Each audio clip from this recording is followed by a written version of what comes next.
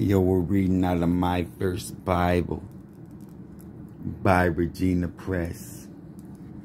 I'm going to read the story of the apostles see the risen Jesus.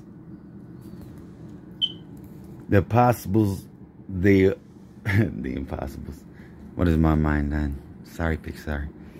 The apostles were indoors when Jesus came to them and said, "Peace be with you." He showed them his wounded hands, but Thomas, one of the apostles, was not there.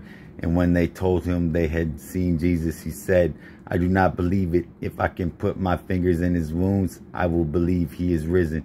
Again, Jesus came to him, and when he saw Thomas, he said, "Put your fingers into my wounds." But Thomas said, "My Lord and my God." And Jesus said to him, "You believe because you see me. Blessed are people who do not see me and who believe." In Jesus' name, amen.